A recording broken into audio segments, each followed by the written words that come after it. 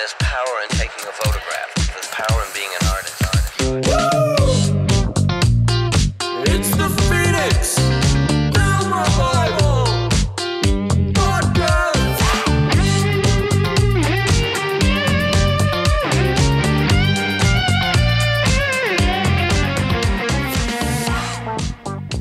All right, we are back again for another episode of the Phoenix Film Revival Podcast. I'm your host, Daniel Iannacone, and I have with me Stacy Iannacone. Hello. She's the co-host. You guys know her well.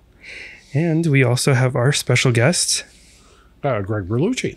Greg. Yes. Yay. And if you guys don't know who Greg is, Greg used to work at Photo Forum here in Phoenix, Arizona. Yep, and seen at many, many photo events. That's how I met you, I think. through, I'm assuming a bike ride. Yeah. I think it was a bike ride. I think it was one of the Phoenix Photo Cruisers. Yeah, events. Which hasn't kind of happened because our friend went off and started playing pool. And Yep. It's funny. He's the kind of personality. He gets into something. He gets into it. Oh, yeah. Absolutely. And photography is suddenly dropped off for his interest. Competitive pool shooting. Exactly. So I think a lot of people do miss the bike rides. I know I do. The bike rides were fun. Not that I've sort of, with more involvement with the lab, we've lost more time for other things. So I don't even know if I'd be able to attend, but they were super fun. And when we were going on them, I think it was like pandemic times. Like that was like the streets were kind of dead. Like when I first started joining up with the group. Yes. And it was kind of nice to ride around and not be afraid of getting hit by the cars. That's kind of when it started, I think. And that was the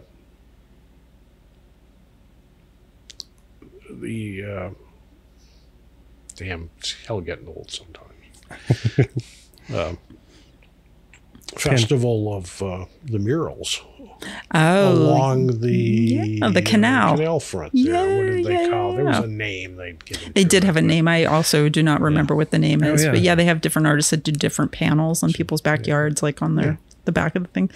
Yeah, I think that might have been around, give or take, when I met you guys. Yep. And then Judy as well, your wife. Yeah.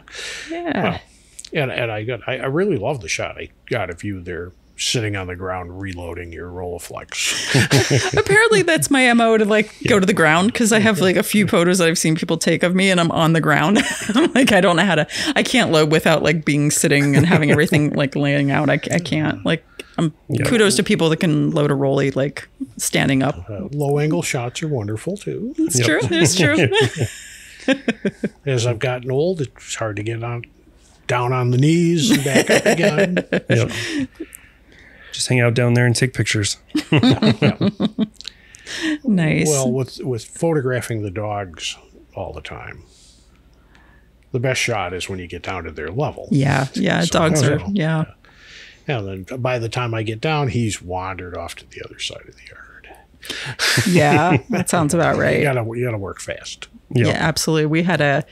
We do our booth, which is that direct positive booth that we do every once in a while. And we do 4x5 photo, direct positive. Takes a while to set it up. And like even humans are a little tough. And we've had a couple people come with dogs. And I think since this one dog that we shot, we've since asked people to please hold their dog.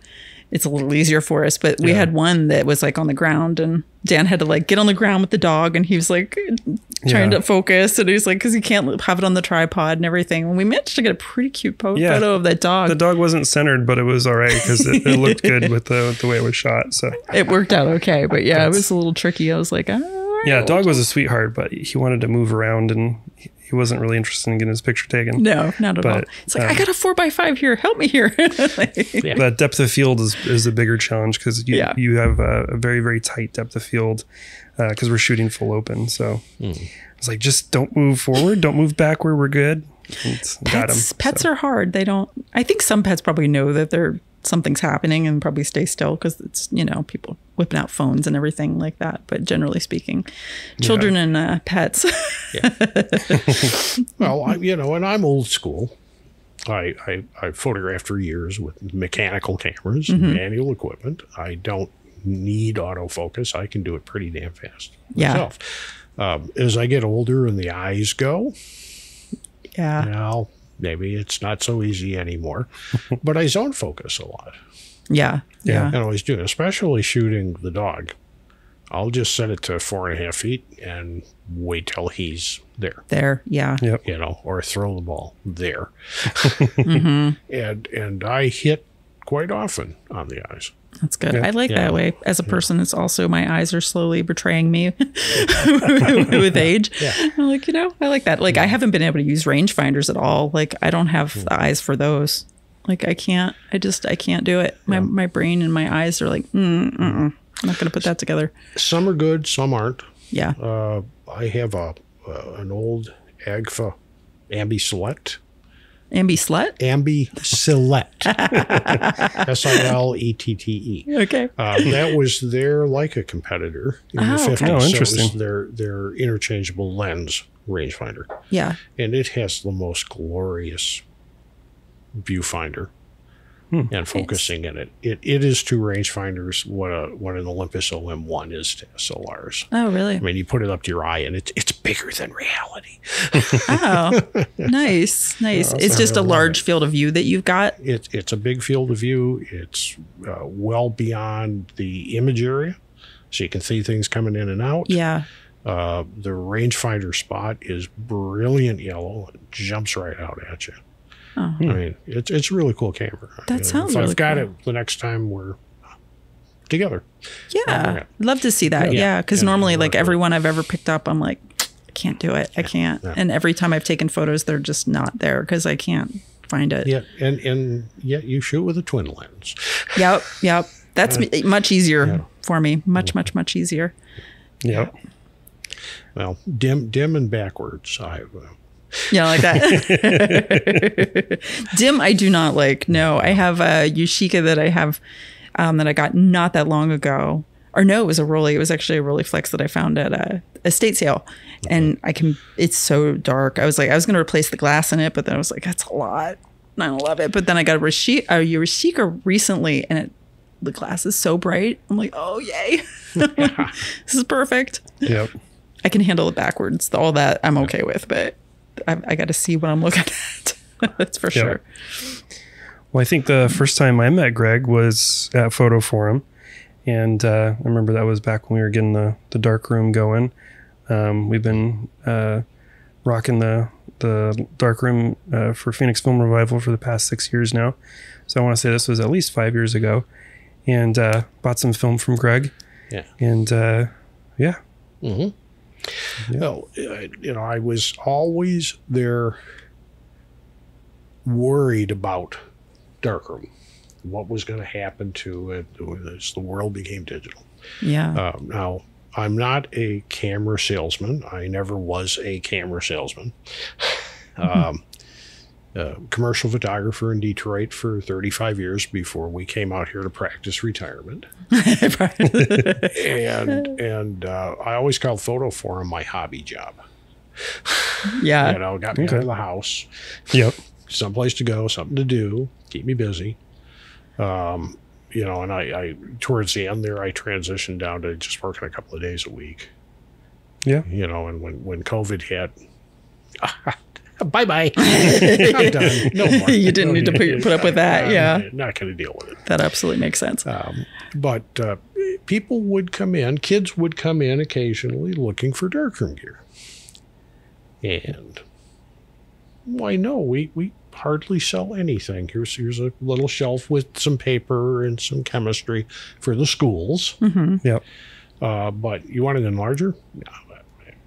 At least in the entire time that I was there was never an enlarger for sale. Yeah. Yeah. But I got the idea to tell people, bring it all in, donate it. The next kid that walks in that's looking for darkroom gear, I say, here, take it home, have fun. Nice. Just pass it on. Yep. Let that happen. And the owner was not real happy about shit piling up in the back room. I know that feeling. So it was, okay, give me your name and phone number, and I will pass that on to some kid. Yep. And that kind of worked out. Good enough. It's become more and more popular. It seems to be getting more and more. There's a real renaissance of film right now. Mm-hmm. And I know when I was talking to you guys a few months ago, working out a trade for those film holders. Yeah. And said, Super handy. I've got this little darkroom I got set up, and I built a little cart so I can roll it in and out of the closet. And now it's time to start making contact sheets of the film that I started shooting again. I really didn't shoot a roll of film from like 2002 to 2017. Okay. So, were you shooting digital? Always digital. It was digital. Yeah, you were shooting digital. I was shooting digital in the 90s. Yeah. I mean, as a pro, before you people ever heard of it. You know, on the floppy instead of the no, SD card. No. Direct into the computer. Oh, okay. Nice. My first digital camera was a Dycomed scanning back. Oh, okay. So it was basically a 4x5 film holder with a scanner built into it. Neat. At its best, it took 2.5 minutes to take a picture. So it was studio piece only. Yeah. And out of the end of this holder was a 10-foot long SCSI cable. Jeez. So over to a little busy box, and the transferring and getting it out of the computer took maybe another 5 minutes. 130 megabyte TIFFs. Nice.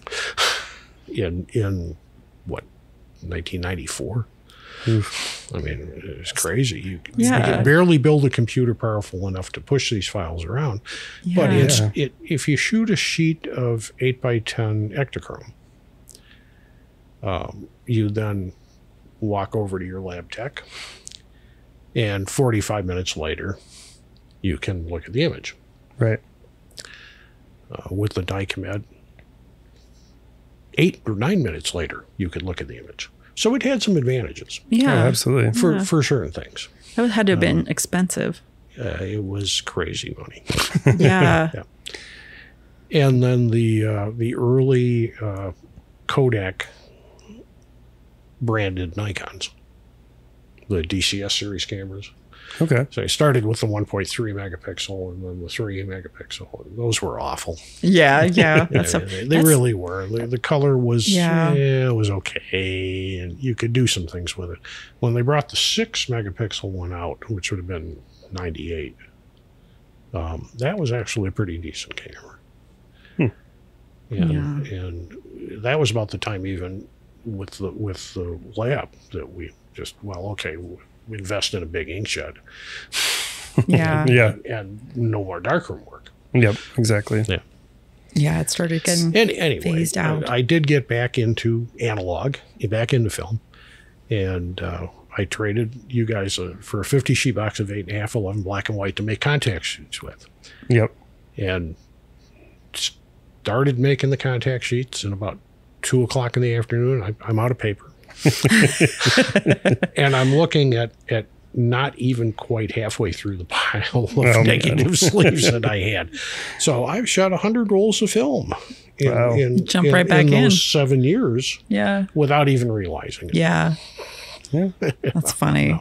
When you know how to do it, it's not that hard to knock through a bunch of rolls. I'm happy that you're making contact sheets. A lot of people don't. I always do. It's like do as I preach, not as I do kind of situation a lot of the time in the lab. And always, telling people keep your film in a binder. It's really nice to have a contact sheet to go with each one of those. And to remind myself, it's just nice to have that, especially when I open up my binder, I'm at the house or something and I'm on my light table. I'm like, why didn't I do that? And I've never been in binders. No binders. I mean, as commercial photography goes versus what hobbyists might do. Mm-hmm. Yeah. You photograph a job, it goes to press or to whatever day after tomorrow. No one ever looks at it again. True. Yeah. It's I mean, I did PR kind of stuff. It just goes. And advertising kind of stuff. And it's for today. Yep. So just cut them into strips, throw it into a little glassine envelope, and come up with a filing system. Yeah. As long as you keep them organized, I suppose. Yeah, well, you have to. Sorry. As a business, you have to. Yeah. When we closed the studio in 2003,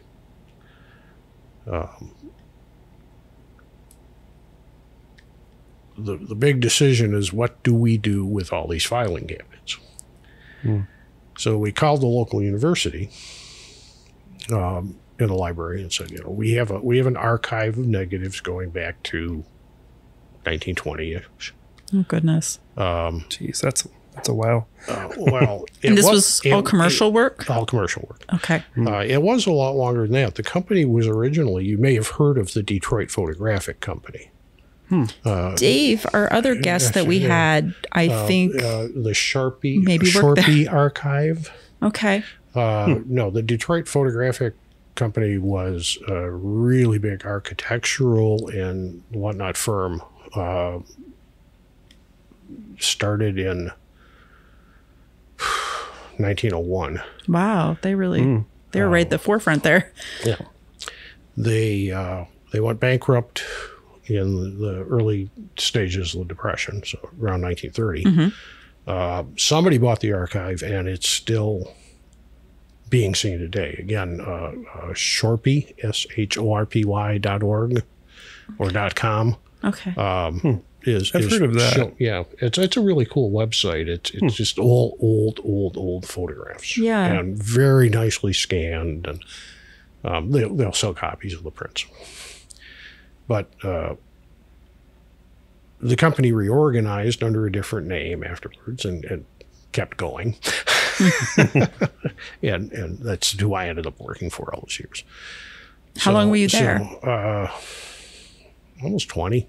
Okay. And this was Detroit? In Detroit. Okay. Were you originally from Detroit? Right. We came out here in 2006. Yeah, I grew up in Detroit. You did? I Okay. lived in Detroit until I was in my 50s. Okay. Came out here, I was about 55. Called the local university. They said, "Oh, we'd love to have that." I said, "Okay, come get it." Two kids, I shouldn't say kids, they were probably graduate students, came in a van. And I said, "Oh no, go back and get a semi." Come here. No, there were 40 or 50 big filing cabinets packed full of 8x10s and 4x5s and fair amount of 35 millimeter, but mostly all 8x10. Oh, wow. Which is what you shot commercially back then.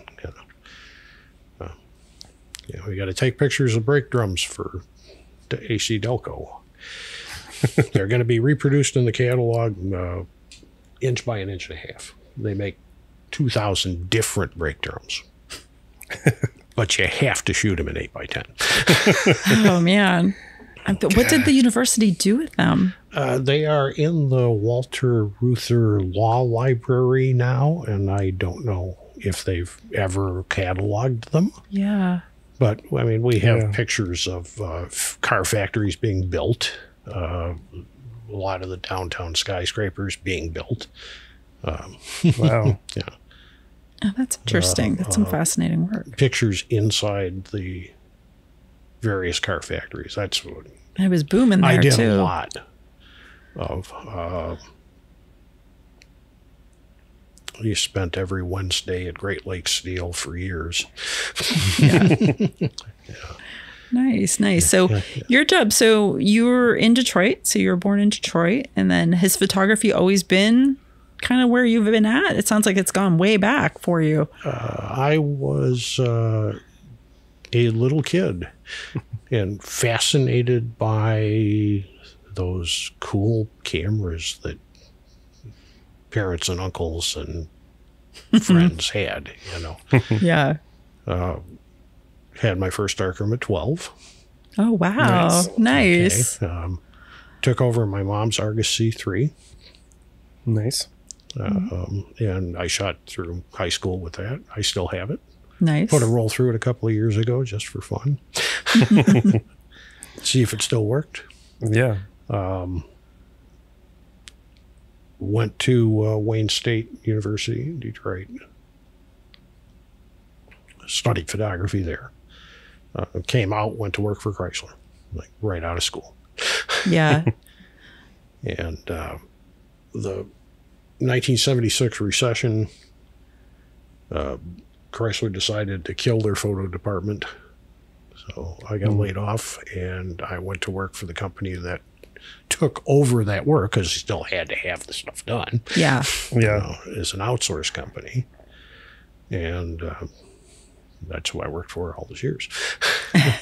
So Chrysler was probably the most work that we did, but a lot of others too. Yeah. All around, just bid on job. I'm really glad that I had my career back when you could be a photographer, and only a photographer. Yeah. So we had a sales force.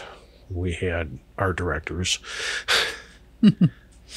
I would come in the morning, basically get an assignment sheet and go shoot. And shoot. Yeah. And not have to deliver it, and not have to worry about the billing. Yeah. Not have to worry about collecting. Yeah. It seems like nowadays everybody has to be like an all-in-one. You do all of it. Yeah. Yeah. I didn't take a business class studying photography in college. Yeah. I assume that's quite different now. Yeah. I can imagine. Yeah. You have to. We say everybody's hustling themselves. Like you're a product nowadays. Like you have to be a brand. You have to be like, and you have to like hustle on every end for that stuff. Anyone that I think we know that does photography in somewhat of a professional way, they are hustling to do that. Yeah. It's hard to make that like an actual profession nowadays in the world that we live in. Right. Yeah. And you have to be a video guy. Yeah. You have to be a sound guy. Yeah. Throughout my entire career, if there was video, or I've been around long enough, 16 millimeter, at a job, it was that other crew. Yeah. And it was always a crew, because you had a photographer, a filmer, and you had a sound guy. Yeah. Carrying a big reel-to-reel and a boom pole. Yeah. It's a different world. Yeah. I'm glad I'm done. I'm glad I got to work when I did, where I did. Yeah. And it's kind of fun being the old guy who knows everything. Get the experience. Yeah. Exactly. Yeah. Oh, that's awesome. I'm assuming you were shooting your own personal stuff too, just as much when you were back then working. I did a little bit of work on my own for certain ones. The company was fine. You could go find your own business, and and I took pictures of my kids and my life and everything else. Yeah. Yeah. And I always like to say that, my Nikons are what I took pictures of my kids with. I never used those commercially, because everything was sheet film. Oh, yeah. Otherwise. Yeah. Go big or go home, as they say. Yeah. Well, I can see it. There's advertising. They want the best they can get. And that's what the best you could get was the large. Right. Yeah. So it makes sense that you go big. Yeah. Did you have to process anything when you were doing that? Or were you just the shooting? I did both. You did both. I did both. I really preferred to walk back and load my own into the processor. But we had a couple of film guys that just did that. Yeah. We printed massive amounts of prints, because that was part of the business, was production of PR pieces. Yeah. Yeah. So you're shooting a Chrysler's catalog for the year. You're going to take 3 views of every car model and print 3,000 each of those 3 views, black and white, 8x10 print, caption stripped into the bottom. Yeah. You know? Yeah. I think we might have some overlap with another podcast guest that we had, Dave. So David, I had heard he worked for, I forget the company, but he worked in Detroit about the same time and it was car stuff, and he did printing. Yeah. Yeah. It sort of crossed over. I have to go back and ask him about that. What Dave Dupree, right? Yeah. I don't know. I don't remember the company. That would be a small world if you guys worked at the same company. No, but it was definitely in the same line. He worked for Grossman Knowling or something. Kibbe or one of those guys. Yeah, but I think it was around the same time. I think. Yeah. Back in the day, there were 15 or 20 commercial studios, labs. Yeah. Just dedicated to the auto. That was a big world there. It's the world. Yeah. Yeah, it really was. Most of them are gone now. Yeah. And when it went fast. I mean, we went from producing a million black and white 8x10 prints in the fall through Christmas, or summer through Christmas, every year. In the early mid 90s, the company started wanting color, so it went to slides. So we were duplicating slides, big animation cameras. The last Christmas, which would be the auto show season, that we were still doing film, I think we did a little over 8 million slide dupes. Over a period of a couple of months. That's crazy. To stuff into kits to pass out to journalists at press conferences. The next year, CDs. It hopped very fast. It went like that, and a year later we were out of business. Yeah, it's kind of crazy. A 50-person organization went down to like 8 at the end. Jeez. And then couldn't keep the place open. Yeah.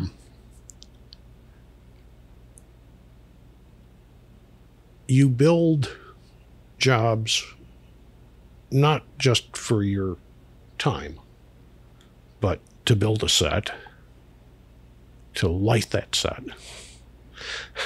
to hire the models. Yeah. Yeah. Then the agencies would come and say, just shoot it flat on white.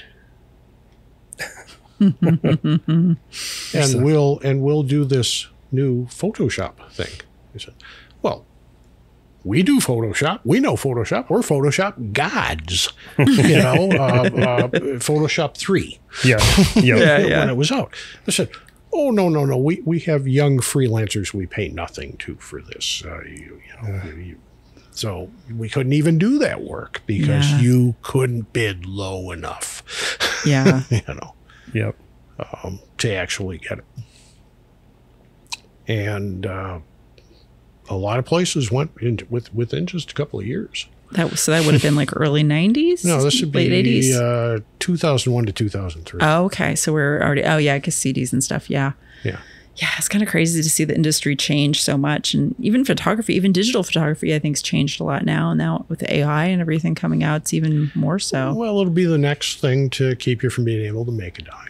Yeah, I know. And I keep complaining about AI. I'm like, the robots were supposed to like give us freedom to like do these creative things. It was not, they're supposed to do the menial crappy jobs. And they're taking the creative jobs. Still doing laundry and washing dishes. Yeah, like they took the wrong jobs. Yep. Yeah, I don't know. But I think that's probably why there's such a hard swing for people coming back into things like film, because people want to have that tangible stuff again. They want to have like the hold in your hand. The creativeness. They want that back. Yeah. I think people are seriously losing out on it, especially kids now that like they haven't grown up with it, and they live in this weird digital world that like everything just exists as like a concept. Right. It's got to be. Yeah, I can see the yearning for it. Humans want to create. Humans want to make things. Humans want to use their hands. So I see exactly why a lot of people are kind of pushing back toward that. Craft is going to stay. It's just going to be a hobby. It's not going to be a business. Yeah, making money. We always say that, like making money in anything photography, especially film photography, is like, that's a hustle. I know we have a business, and word business, I use the word lightly with business, but if we keep the doors open, if it pays for itself, we're happy with that, because that's the best we can ask for. And where is the money in photography today? Where it's always been. We had a saying back in Detroit: wedding photographers drive Cadillacs. Commercial photographers drive pickup trucks. And fine art photographers walk. That's so good. Yeah. It's definitely changed quite a bit. I mean, it's, well, in a sense, that's still the same. But even then, the market's so saturated with wedding photographers that, and people aren't getting married nowadays. They just, I know the wedding. There's so many of those with so few people. Yeah, we got married and we had like nobody. We just happened to have Tanisa show up at our wedding and took photos, because we got married in Vegas, and we're like, if someone comes, they can come, but we're not, like, we're not making anyone show up. We're getting married in the street in Vegas. And our friend Tanisa, she just showed up, and we're like, oh my gosh, Nisa. And she took photos. Otherwise, we would have had like literally no photos. Well, we had maybe a handful from the photographer who was also the officiant of the wedding. So, which wasn't that great. I think they were shooting with a potato camera. I don't know. It wasn't. I was like, no, it was not. If you're shooting digital, I'm not. I was glad Tanisa was there. Elvis with his banana camera. Yeah, basically. Yeah. But yeah, a lot of people aren't getting married, and people's budgets for things like, photography, when you get like professional photos of your family, things like that's a splurge. That's not like an everyday thing. That's something that, and nowadays, like everybody with a phone is just like, oh, I'll take a photo with my phone. Well, we take millions and millions and millions and millions of pictures. Yeah. I mean, people appreciate photography, but to pay for it and get a professional to do it for you is a very, very different thing. Yeah. Yeah. And the photography today, photos today are for the moment. They are not for archive. Yeah, which I don't like. I don't like that part at all. Next time you drop your phone in the toilet, you lose all your pictures. Yep. Or you can be like this nice living room I'm sitting in now, where there's no floor and wall space left, covered with pictures. Pictures and everywhere. framed. Yeah. And my house is like that as well. Yep. How much more can you do? Yeah. So now I fill portfolio cases, and when I go to one of the club functions or any of the photo functions around town, I usually bring a portfolio book of whatever I've been working on lately. And I hope that, if nothing else, that's for the kids. Yeah. Because they're going to see somebody who's got an album of hopefully fine photography. And it's going to want to make them print a few themselves. Yeah. We're always pushing that to people. We're like, please print your work. See the difference. You'll see it. You'll know it. As soon as you do it, you'll print it. And not those stinking little amateur 4x6s. Not the little guys. If you're using less than an 11x14 sheet of paper, it's not worth it. No. Go big or go home. Yep. People definitely shouldn't be. We've been pushing. We have we're doing our first zine for the, we're calling it a zine, but it's going to be hardbound, so more of a book. But we're going all out. We're going to go hardbound on We're going hardbound for the first one. Yeah. And we're having people, because we really want, and a lot of these kids, like, they've never seen their stuff printed and they've never seen it that way. So we're like, no, see it together as like a group of photographers and everybody's work and all printed out. Like, you'll see it so much differently. And that doesn't even mean, like, we're always pushing obviously darkroom printing, because that, I tell people a scan versus a darkroom print, very, very different. But even if you're digitally printing and scanning and as long as you're just printing it out in some fashion to see it, and it's just so much different. So we're constantly pushing that narrative all the time. Well, a fine photographic print is something special. Absolutely. it takes a few years to get good enough in the darkroom and learn your technique and, Yep. and to make a print that glows. Yeah. You know, Yeah. when I was in college, Ansel was big. Yep. This was the period where he was well-known photographer. He had a show at the 831 Gallery in Birmingham, and I lived just a couple of blocks from there.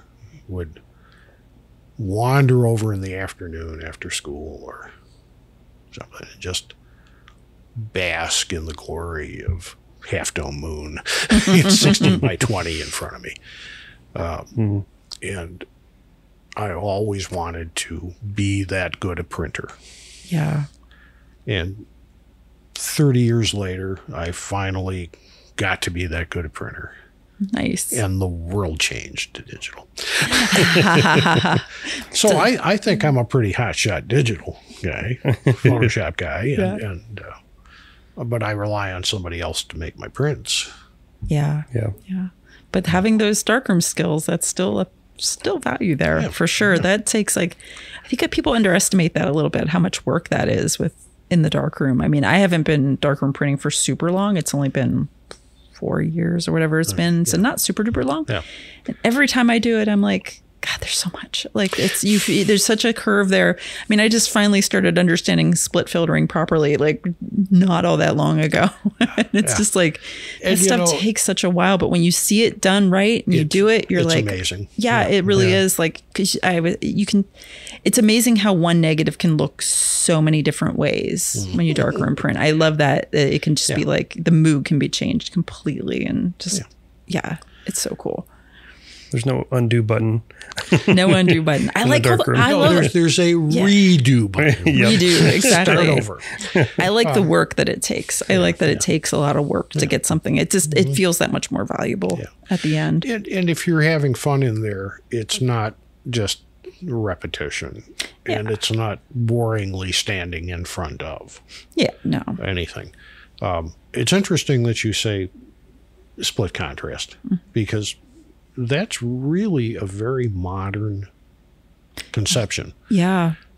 Nobody did split. We had graded papers and everything, right? You used graded papers. You could use collie contrast. It makes perfectly wonderful prints. And as an aside, I do laugh at people who back in the day would jump up and down and, I use nothing but double weight fine art paper and I wash it for 17 hours. And all of the prints that I have on fine paper are noticeably deteriorated now. Oh, really? And the stuff that I have on polycontrast RC all still looks wonderful. Oh, interesting. So tell me all about archival. Yeah. Prove me wrong. Yeah, that's interesting. One of the things that I preach with a few people, because a lot of people want to jump right into fiber print. Yeah. And I have to remind them that it's not just a hassle to do all the work that goes into creating the print, but if you're not archiving it properly and doing the chemical process that's needed to tone it and make it archival, then you're taking all that time, that money, that energy, and you're throwing it in the garbage. Well, who's going to care in 30 years anyway? I mean, when I die, the closet that's packed full of giant boxes full of Kodak 16 by 20 and 24 boxes full of prints is going to get thrown away by my kids, grandkids. Tell Judy we want them. We'll put them up. We'll put them in the lab.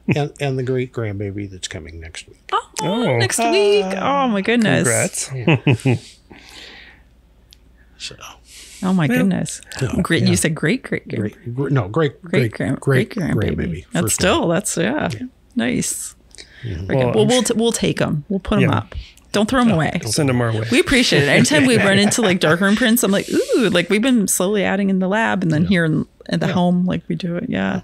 And again, I don't have enough wall space to go through this stuff. I know you run out. We have a very small home, so we have a hard time. I'm like, we need a bigger house just so I have more wall space. Like, just put more up. Stacey's like, guess what I found? I'm like, what's coming down? Going in that place. It's the argument against buying a house with a great room. Yeah. The open concept does not go along with 80 mounted large prints. No. Yeah, you have to have the right room for it. You need an old house with lots of rooms and lots of walls. Yeah. Yep. And you need an old Victorian. Yep. It would suit it with big old photos. That'd be great. So you set up a darkroom at home, and you said you had your first darkroom at 12. Yes. I love that. Yeah. I love that. I'm assuming that wasn't a common thing, like at 12. No, actually, I got it used from a neighbor. Yeah. There was a guy down the street who had gotten himself into darkroom, and like everybody else, 6 months later, it was gathering dust. And then 2 years after that, his wife said, put it in the box. And 5 years after that, his wife said, get rid of it. And, Yeah. a kid down the street, I don't remember. It was next to nothing for it. Yes. I know my first SLR was a neighbor, my Miranda. Yeah. Outfit was $70. It was $5 a week for, Nice. or $5 a month. I'm sorry, for 14 months Nice. to pay him back off for it. Yeah. Do you remember your first darkroom print? I still have my first darkroom. Actually, my brother has it Oh, okay. now. Love it. Which was a picture of my dad in front of the garage holding up a couple of bass coming home from fishing. Awesome. And when I was back in Detroit last fall, and Tom pulled that picture out, and I said, did you notice it's flopped? I had printed it backwards. Common. Yeah. Yeah. He said, no, I didn't even. Well, now that I look at it, everything in the garage is in the wrong side. Nothing to give away. There's no text or anything. No Yeah, text. subtle. Outside of he's holding the creel of fish up in his right hand or his left hand instead of his right hand. Yeah. Yep. Yeah. Nice. Very common for a first print. Yeah. That's a very, Yep. very. Not out of the- But not yeah, out of the- I used to ride my bike up to Woodward Avenue where there were 3 or 4 camera shops. 3 or 4. And just in a couple of miles. Little quart cans of Dectol and D76. Nice. We have a couple of those in the lab. Yeah. 25 sheet 5x7 packs of luminous paper. Mom would make me cut them in half. No, I want to make big prints. It's like, cost too much. Smaller. It does get pricey. Now on the price, like obviously inflation and everything, but in comparative money, like was the cost kind of what it is now? Yes. Like was it still kind of like about hideously expensive? And, Yeah. Learning photography was probably a lot more difficult than it is today because you couldn't just go shoot.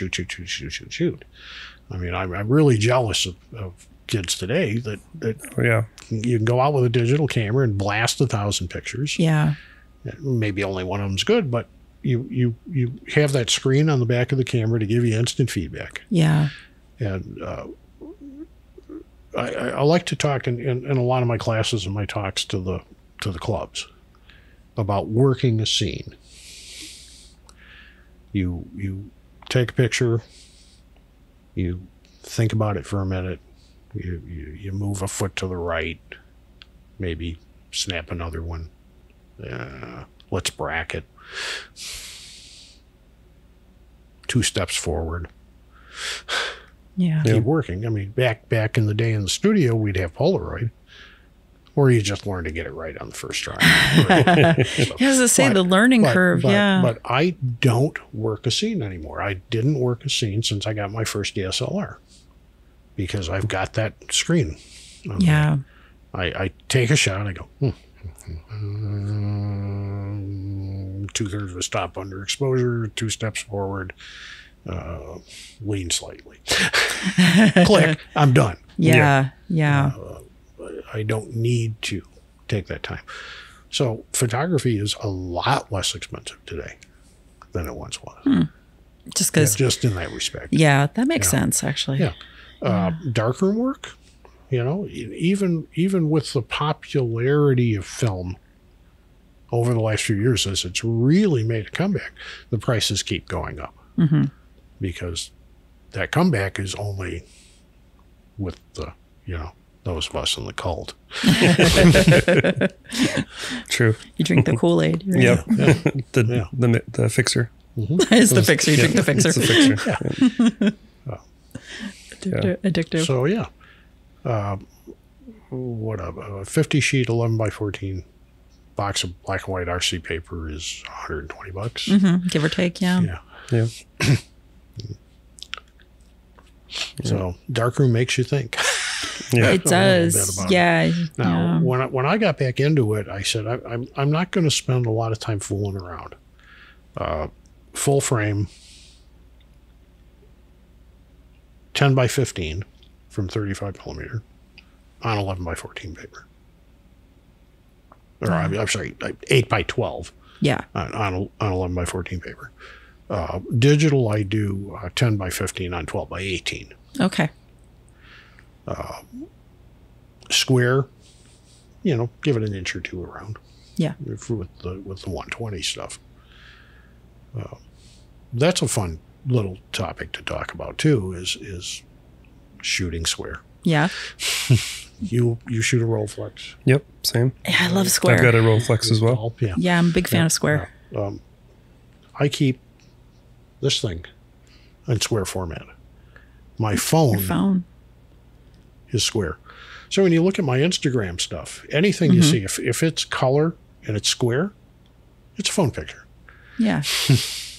Because I never put color film in it. Yeah. Yeah. You like square format? I like the way you have to think to shoot that. And for all the talk of, the golden mean, and which no camera has ever actually been in terms of format, or that weirdly extra long 35 millimeter thing. Yeah. 35 millimeters odd. 2 by 3 is a really weird format to try to fit stuff into. Yeah, absolutely. Which is why people make 8 by 10 prints, even though they're supposed to be 8 by 12. Yeah. Yeah. That's exactly what happens. Yeah. And square gives you so many more options. Yeah. Yeah, I always say that as well. I tell people, and it's such a strange thing. I hear so many people complain about square format, but I'm like, well, you have a square. I mean, technically, every camera that you shoots a circle. You're just masking it. So if you think about it, a square is as close as you get to a circle. Yeah. And then from there, it's a matter of how do you want, any photo that you can take, if you have your content in there, you can go vertical, you can go horizontal, and you can frame it up as long as it falls within those bounds, however works out the best for you. Yeah, and the only time I ever take the phone away from square, I'll go to 16 by 9 when I want something weirdly wide. Yeah. Which makes sense. Yeah, I love square too. Anytime I shoot, and that's probably my complaint, I almost never shoot 35, and when I do, I'm a little grumpy about it. And I'm like, and I think it's just the format. I just don't love that ratio. I really don't. It always feels like it's just going too far over, and I'm like, there's just extra there I don't want. That's probably why. Well, I like to fill it. I mean, I enjoy 35 because of its weirdness. Yeah. I dislike it because of its weirdness. All the love-hate relationship. I like its convenience. If I want to take something, quick, not have to worry about it, changing the roll, a lot of shots, then 35 comes out. I want something. It's always a convenience choice for me to do the 35. But otherwise, if I have my choice, I'm going square. Yeah. But I still do more digital than film. Yeah. No matter. Yeah. My craziness with that is that I don't shoot any modern lenses. Okay. So my Sony A7, I've never autofocused because I've got an adapter to fit old Nikon glass, old Minolta glass, old Pentax glass. Nice, yeah. And I still use that. And, that wonderful little programmable button on the back that I tap to have it zoom in so I can see the focus. or to use any of the other modern tools that we have for manual focusing, makes life really easy. Sony's viewfinders are not wonderful. Yeah. I mean, to my old eyes, they're resolution is not very good. They're a little dim. They're a little small, even for full frame cameras. Yeah. Yeah. Yeah. I just got a Nikon Z7 II, and that's a full frame, and that thing is just shooting digital after 17 years of not having a digital camera and finally getting a new one. I'm like, wow, that has changed significantly. Like, just tremendous. And I know I've kind of watched it, but then I moved back to film and stayed with film for quite a while because for me, it was affordable. But yeah, the tech has changed, and that zoom in when you go to take a picture is just, this is nice. Even if I'm in focus, I'm like, I'm going to check it. And then I'm like, oh, that is sharp. Okay, click. Having that digital viewfinder is wonderful. Oh, yeah. Pre-chimping. Yep. Yeah. I don't know. I like that whole struggle. You don't know if you got it or not. That's why I like. Yeah. I think that's why I like film. I like Stacey that. likes to gamble. I love to gamble. That's it. I'm a gambler at heart. So I'm like, yeah, you know what? Because when I do get it, I feel like, yeah. I just, that whole, just take a ton of photos and pick the good one out of the big pile you got. Like, I don't know. That just doesn't appeal to me, I guess. So. Right. Well, I don't spray and pray. I don't you shoot seem 1,000 pictures. You seem very calculated. I've seen you shooting, and Yeah. Just be prepared. Wait for the moment and get it. And if you're going to be, if you were a successful professional photographer back in my days when I was doing that, that's what you did. Yeah. You didn't spray and pray. Nobody did. Nobody did who was making money or was making a career out of it. I always really admired the old guys when I was young coming up, especially the guys that shot sports. I don't remember the guy's name, but who used to shoot for the Detroit Red Wings. And before the game started, he would go out on the ice with his big ladder and would screw in 2 humongous flash bulbs into his reflectors, which were up above the glass on one side of the rink. And sometime during the first period, flash.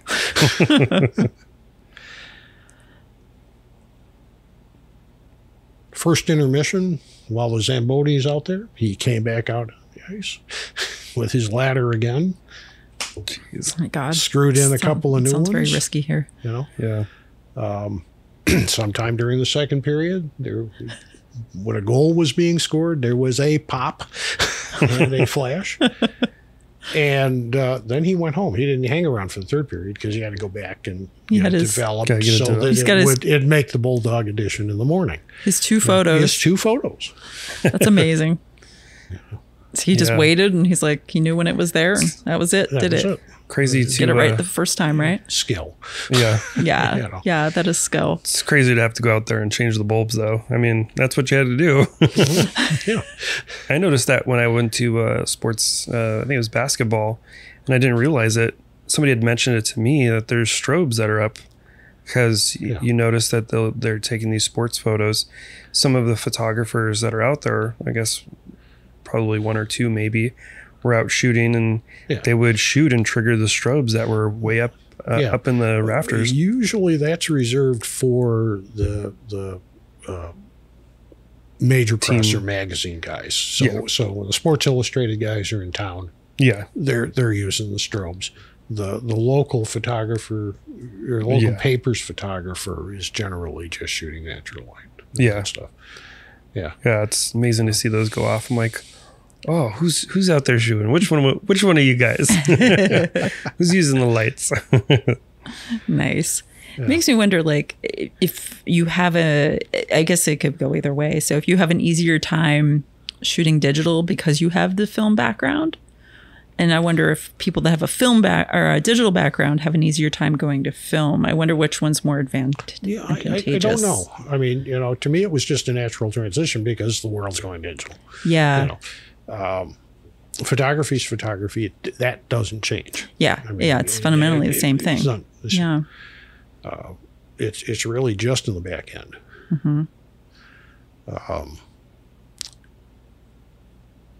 I think the hard part for somebody who's just digital to go to film is the lack of the screen on the back of the camera. Yeah. Of not knowing.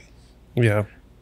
Yeah. You don't have that immediate understanding of, I changed this. This is the result I get. Yeah. And then it's Yeah. now a matter of memory when you get that role developed and you're looking at your film photos going, well, what did I do? You know, so there's, the There's a ADHD personality that everybody tends to have nowadays is that, you need that focus just quick enough. So I feel like digital makes it a little easier, but then you lack the attention span to properly make these connections. So, and also, like, why would you throw it on auto? Why do I need to learn it if I can just keep doing it this way and just pick the one that I, instead? Yeah. Right. Yeah.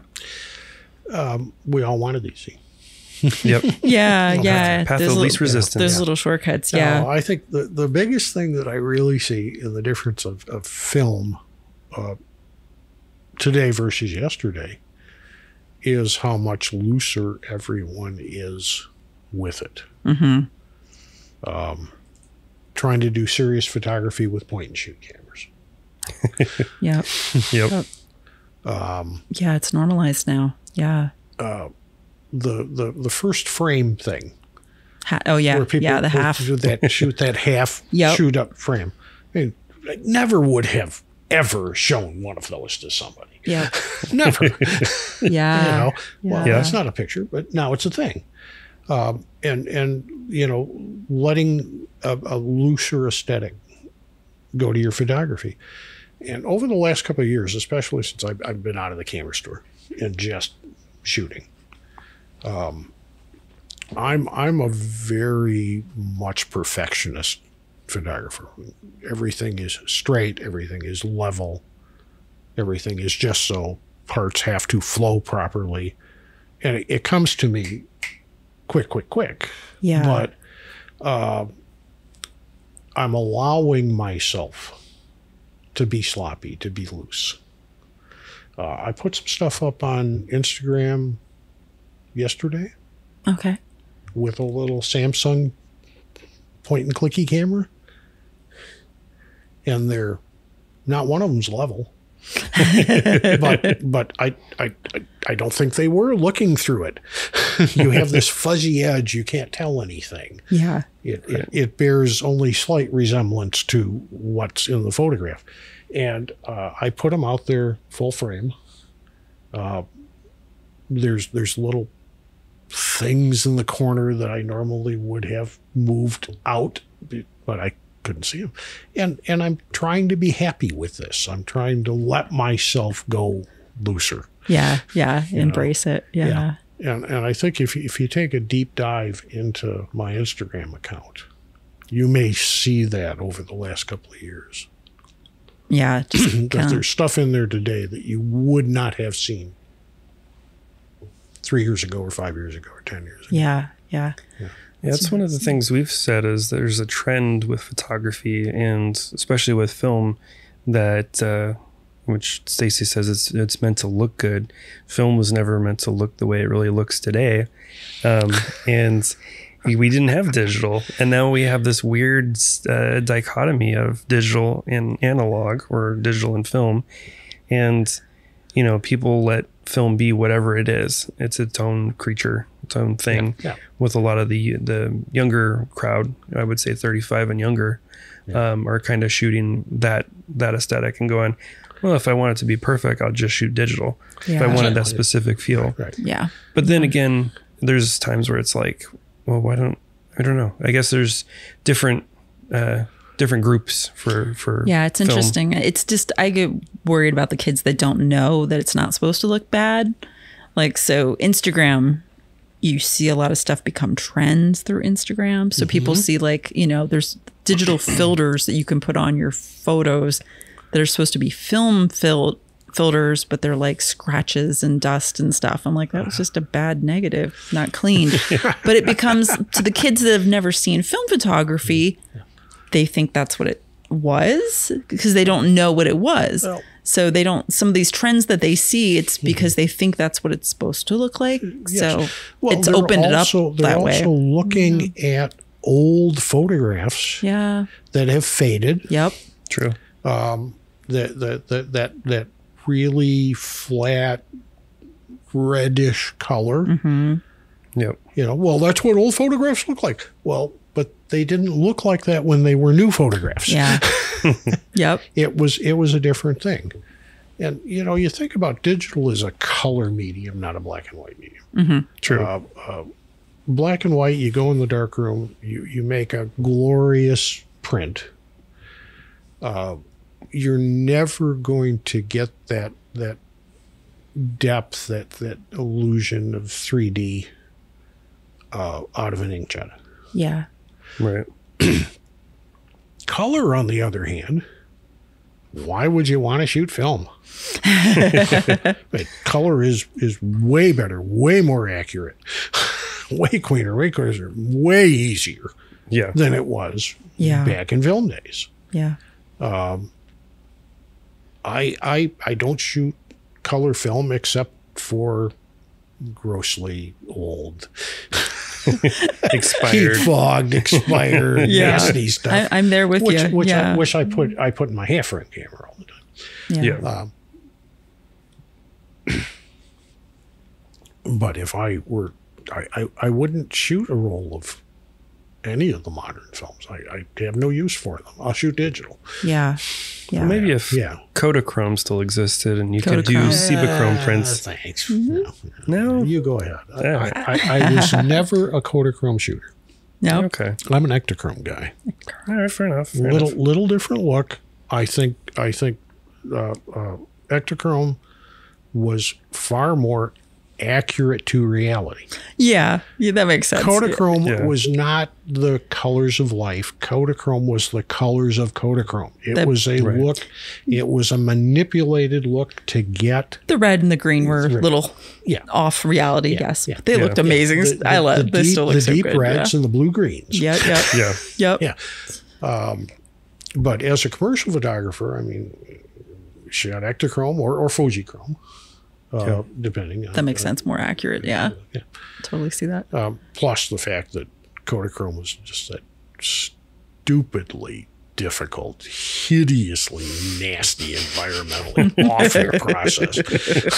Yeah. Yep. Right. Well, the Was it EPA took Canon care of too? that. Thank you. I'm actually glad it's gone. Now, what's my dog's name? That's true. Coda. Kodachrome. Yep. Yep. Yeah. But plug here, I guess, for my my Instagram accounts. Absolutely. Yeah. If anybody wants to take a deep dive, I want to talk about deep dives. Yeah. I'm Awe Photo, AWEPHOTO, like awesome photographer or awful photographer, whatever you want.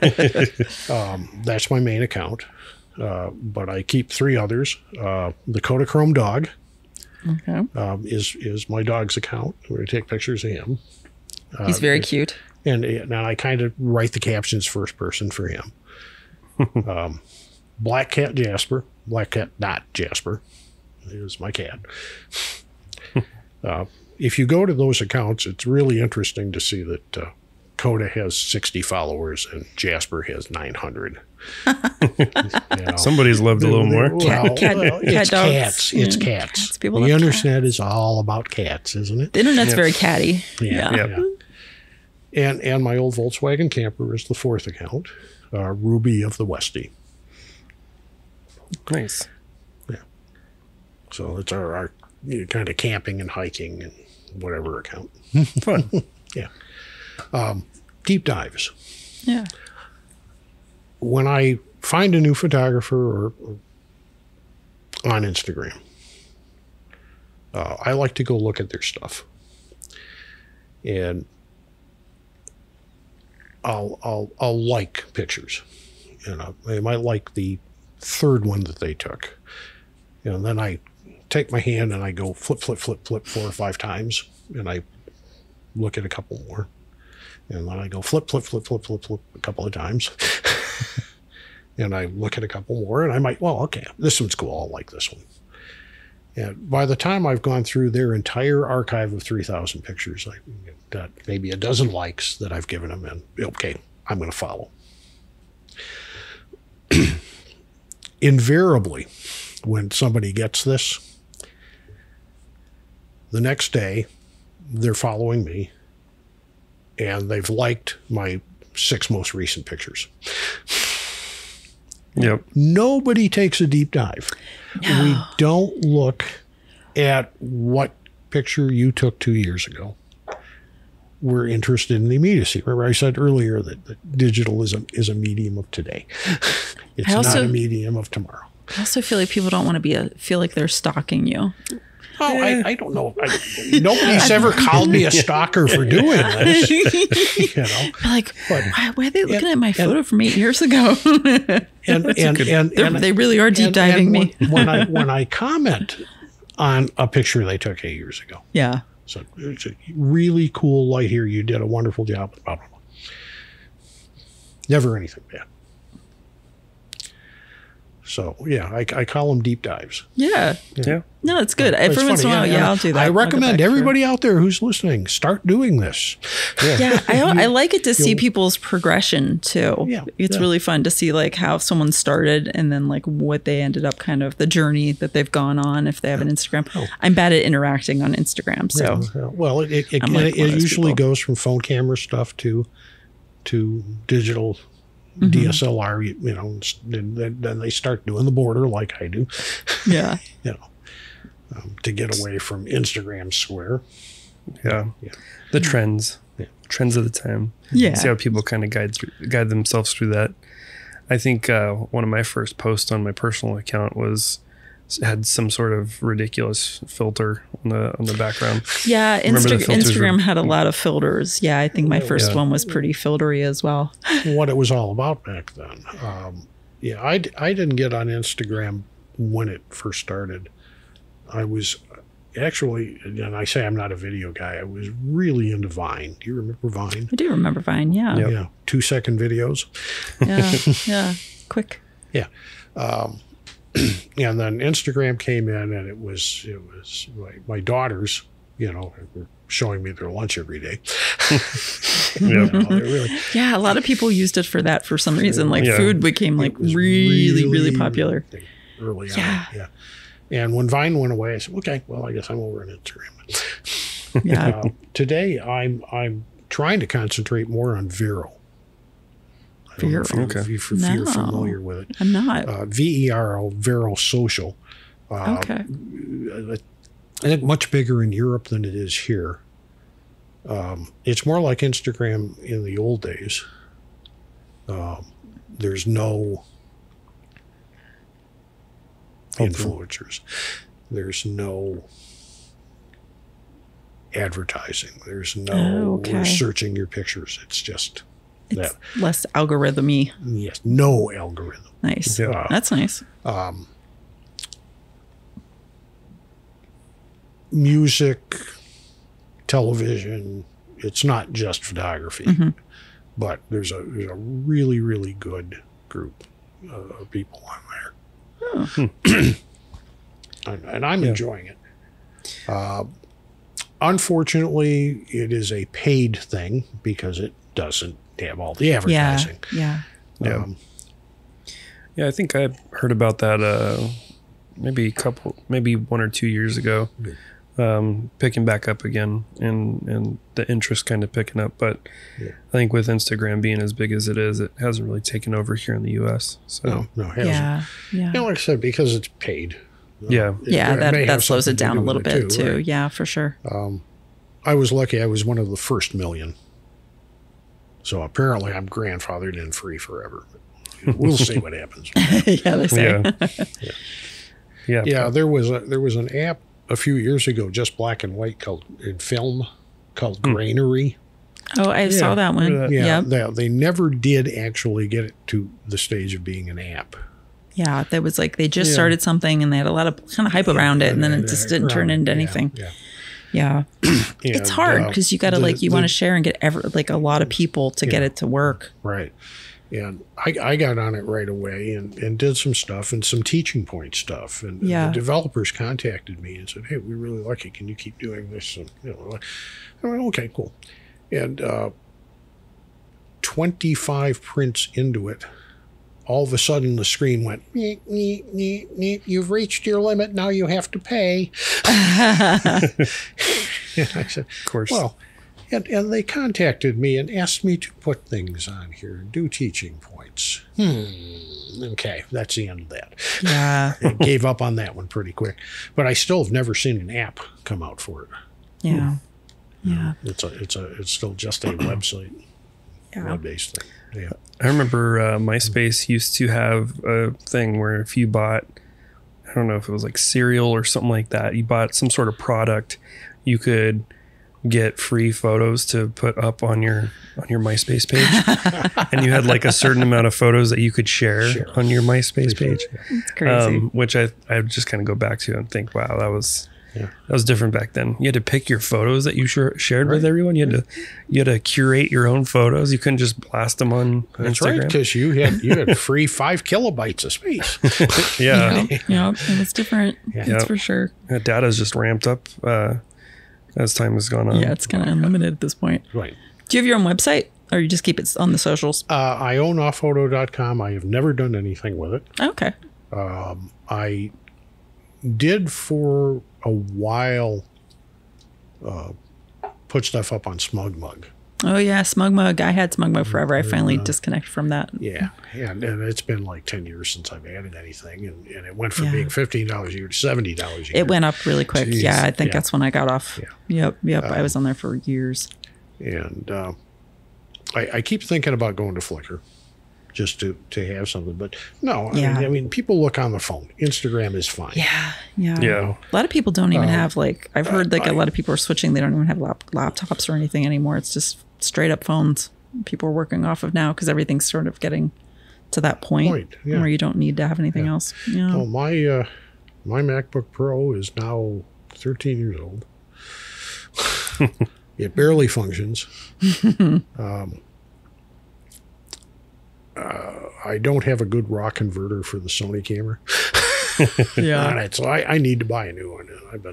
I've been kind of just squirreling cash away for the last year. And Judy keeps telling me, no, just get the iPad Pro. Yeah. You know, you've got a big, nice monitor. You can plug into that if you want to. With the iPad. It's, I still have to have a computer. I saw somebody post up the other day, which was the most ridiculous thing, and I've actually thought about doing it. They have a MacBook, or not MacBook, but a Mac Mini computer, desktop computer. Mm-hmm. They took a iPad and they connected it to the Mac Mini, and then they have a power inverter to power the Mac Mini, which is meant to be a desktop computer. Yeah. And they built a frame to make it look like a desktop computer, like an old school Mac. And they basically used the iPad as a monitor, and then they had a wireless keyboard and a mouse. And I'm like, as opposed to using just like buying a laptop, they used the iPad and a Mac Mini. But I was like, oh man, I would totally buy one of those. Well, seems like a fun setup. Yeah, Judy went with the iPad Pro a few years ago. She's got the keyboard. She no longer has a PC. Yeah, I'm still rocking the PC. Mm-hmm. Yeah, I'm just stubborn. Mm-hmm. Well, again, for Photoshop, for pushing big files around, having more processor, more memory is good. Yeah, for sure. And a big monitor to work on, and a good mouse, and a pen pad. Yeah. I just bought a ridiculous device. It basically has like these, it's like a fidget spinner, kind of, is the closest thing I could spin it compare it to. But it has all these different knobs and buttons on it. It's called a tour box, and it works with all the Adobe products, but it makes it so much easier to edit video, edit audio, edit photos. Yeah, you can roll through. Yep. Yeah, so that's been my fun. It looks like a little tiny DJ thing or something. Yeah, I want to scratch on it like you would a Dan loves a little gadget whenever the mail comes and I see a box. I'm like, oh, what little gadget's in there? yeah. Well, the pen tablet is really, I use that a lot in Photoshop, and that's another thing because that's now no longer supported.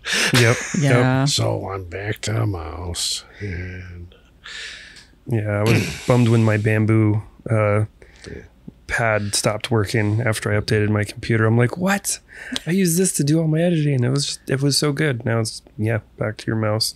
Yeah, I don't know. Stuff updates too quick. I'm so old school. My stuff. I've been buying the same mouse that was it's like a trackball mouse that was available like 30 years ago or something, and I still I buy them off eBay, and people rebuild them because I refuse to give up my mouse. So I'm like, I just have I keep buying the same one that hasn't been manufactured what works forever. For you, that muscle memory is important. That's exactly right. Yeah, I love that because I don't have to move my hand. I just move my thumb. That's all I have to move, and it's perfectly just holds my whole hand.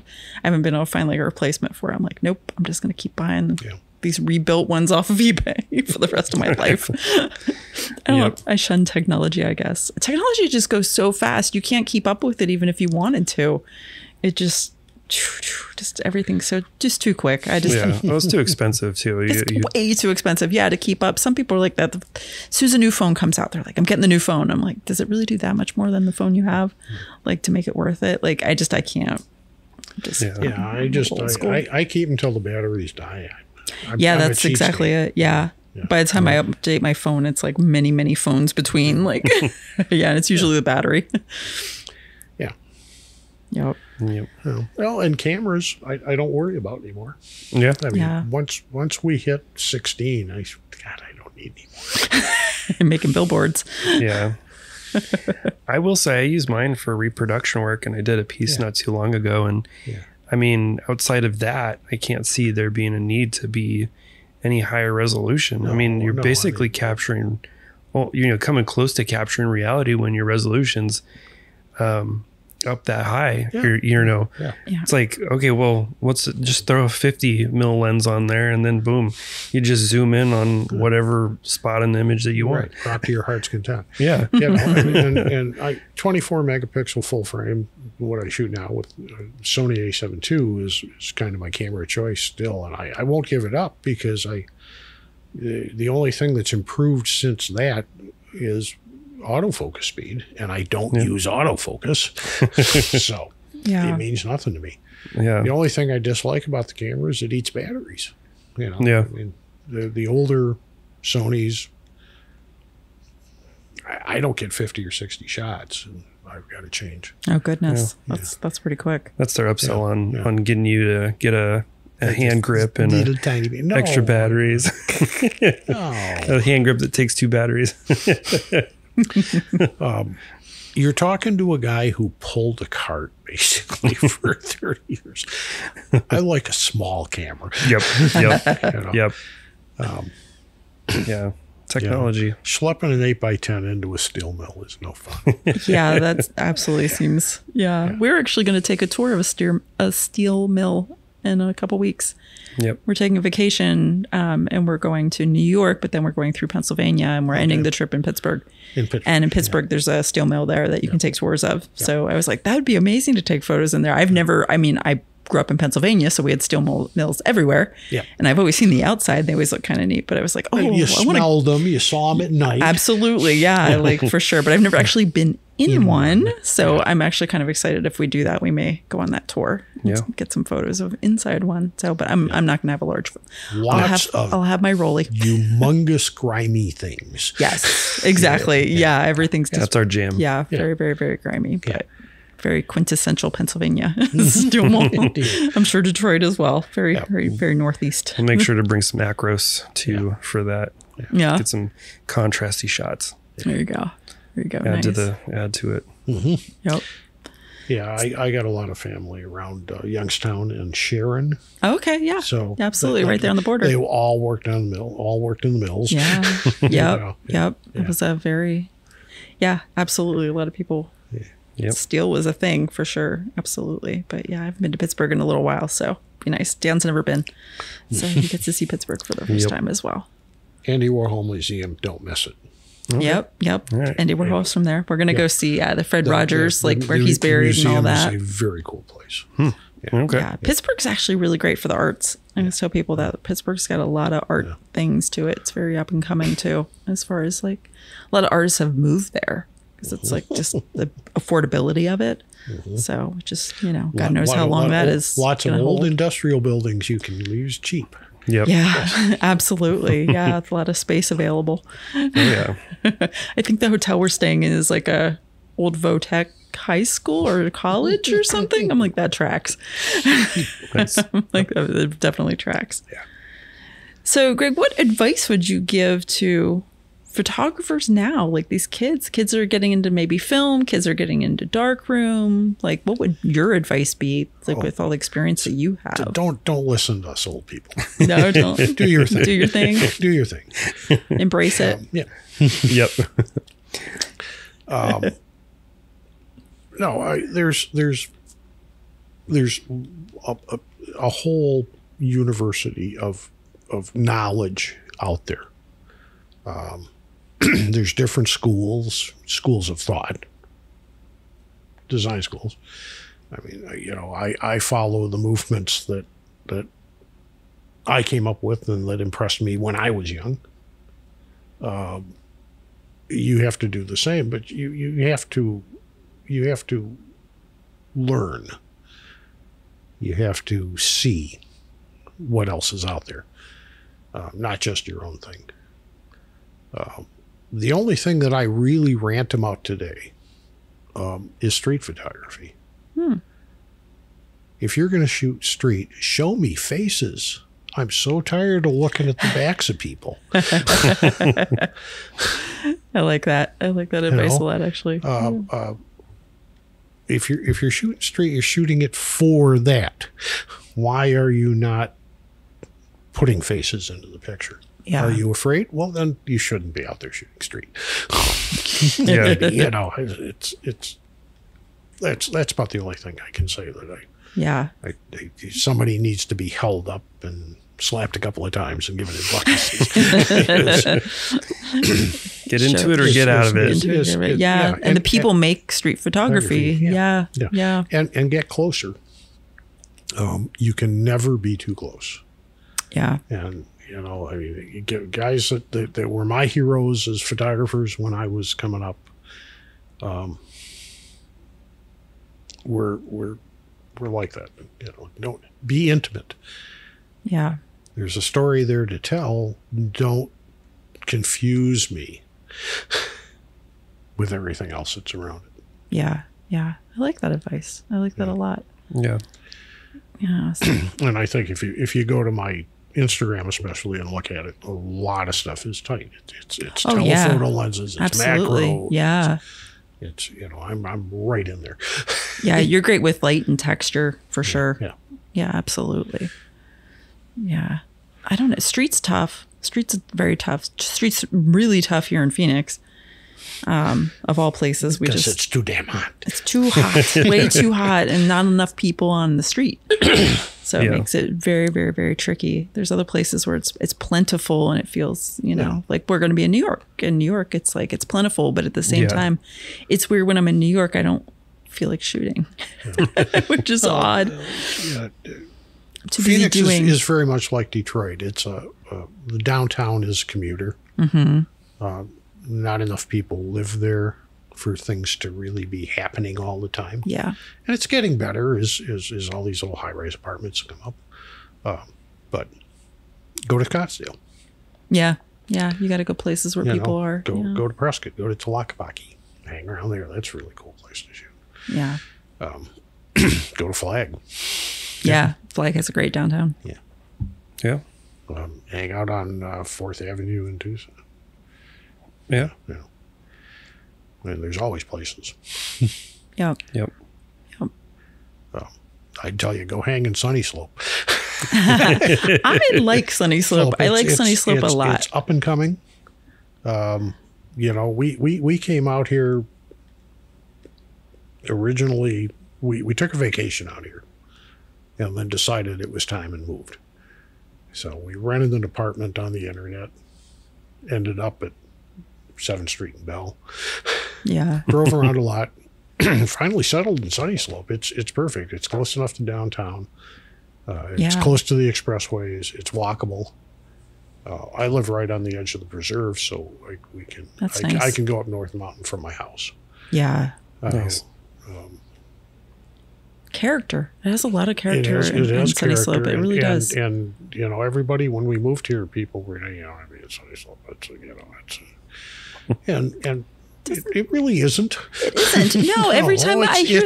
It's working class.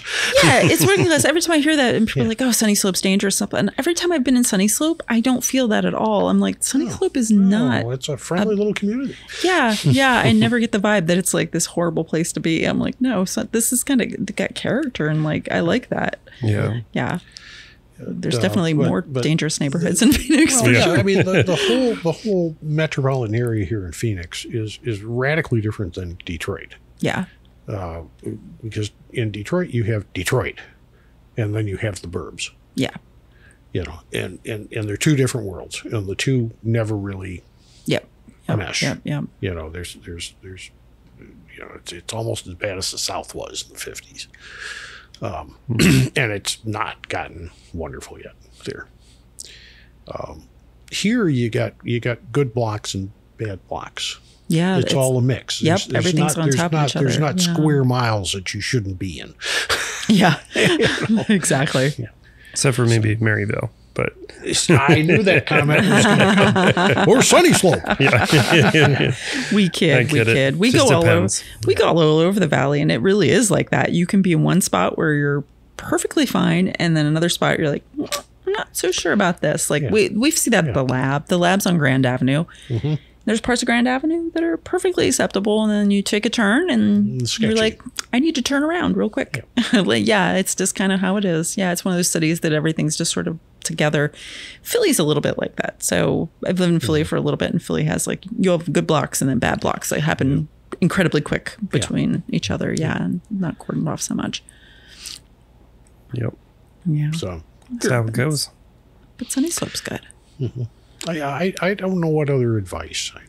I'm good on teaching you things, but advising you, no. Go play. Go play. That's good advice. That's good advice on its own, though, just to tell people. Give yourself permission to just shoot stuff. You don't have to have perfect stuff. Just shoot stuff. Mm-hmm. Like, it doesn't have to be perfect. Yeah. I think a lot of people get stuck on that. They don't want to do it unless it's perfect. They don't want to shoot unless they have the perfect environment to do so. Like, shoot what's there, what's available. It's almost like the camera. The best camera is the one you have. Like, it's the same kind of advice, right. Yeah, one of my closing points in my basic photo classes that I taught over at the store. Your introduction to your new Nikon or your introduction to your new Canon, whatever, is I don't care, leave it in auto. Here's what this button does. You're going to forget that in 5 minutes. If you get into it, you get into it. Go home tonight and take 40 pictures of the lamp next to the chair while you're watching television tonight. And try to make 40 different pictures of that lamp. Mm-hmm. And you're going to learn more from that than you are anything else. Yeah. That's a good point. I like that. One of the most salient things that I learned in college was probably first year class. The professor takes us outside. He's got a bottle of wine and a glass, sets them down on a rock. Okay, take pictures. And every person after the other walked up to the same spot and took the same picture. I kind of hung back. Think about this for a minute. So when my turn came up, I unscrewed the cap, poured some of the wine into the glass, turned it around because the light coming through the back of it was so much cooler than the light on the label from the front side. And that's kind of the way I've treated my personal photography ever since. Now, I got a hard lesson the day I started as a professional photographer working at Chrysler, when they said, don't be creative. Yeah. Yeah, that's got to be weird. You're coming from... Do not be creative. You got to... This is engineering photography. Yeah. You're taking pictures of a door handle that's just been cycled 25,000 times. Show the wear. Yep. Don't make it look sexy. Yeah. Don't make it look pretty. Yep. Yeah. And I always had to keep those two things separate, of my professional work versus my personal work. Yeah, they're very different kinds of shooting. Things, yeah. Yep. But no, that's definitely the first example there. That's definitely a photographer's way of seeing things, like where you're like, well, how am I going to get this different? And then that's one of my favorite parts of photo walks. It's actually after the photo walk to see what people have shot, because I'm like, I want to see how everybody saw this walk, because I know it's going to be different than how I saw this walk. And I love that. I love seeing the different angles. And some people are just so good at it, where you're like, how did they see that? I totally missed that. Like, and they see something and they're like, wow, okay. You're detail oriented or you're not. It's, exactly. And I don't know how to teach that to somebody, just to try to plant a seed and let them figure it out themselves. Yeah, and hope they kind of explore it a little bit more. But I think that's what makes some people more naturally kind of better. You can be proficient in understanding your camera, but having that eye for what looks good, that's a whole different thing. Yeah. It's a hard thing to teach, I'm sure. I do remember some photographic educator many years ago, this probably goes back a couple of decades, and it was real popular for a couple of weeks, really around the turn of the millennium, of go out in your yard, draw like a square yard, and photograph everything you can find in your lawn in that, as an exercise. Yeah. And a lot of people were doing it and coming up with some interesting things. Yeah. It forces you to look for the different. I'm just looking at a little piece of grass here. What am I going to do? Yeah. What can I do creatively with it? Think outside the box. Mm-hmm. It had its moment. Yeah. No, I like that. Shoot what's there. I'm always reminded of that when I look at old photos, because when you look at older photos that are interesting, it's just everyday life stuff that's interesting. It's just like the time part. I bring this up a lot too. Time makes photos interesting a lot of the time. Yeah. So just everyday there's stuff. so few interesting photos out there. I mean, most of it is deadpan expression staring at the camera. Yeah. Head in the middle of the frame. Yep. Watch the sky. Oh, I hate that. That's one of my photography. Let's talk about the photography pet peeves for a moment. Yeah. I hate that. Whenever there's like a third of the frame is the person and the rest of it is the sky. Why? Somebody didn't learn the rule of thirds.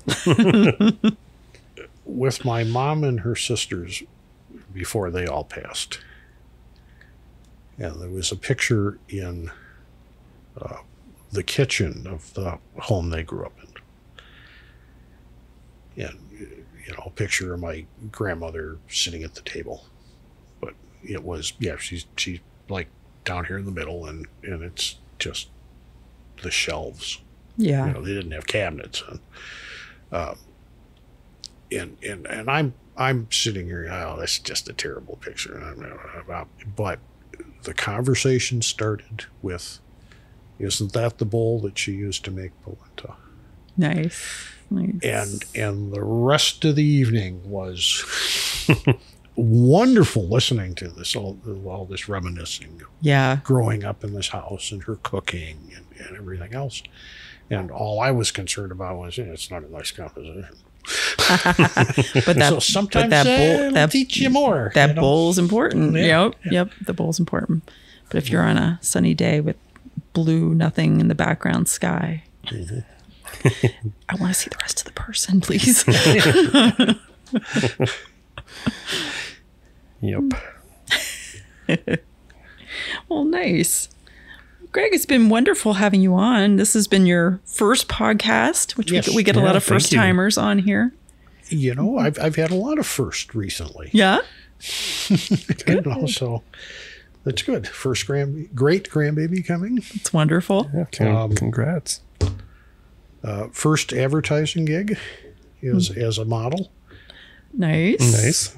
With Danny.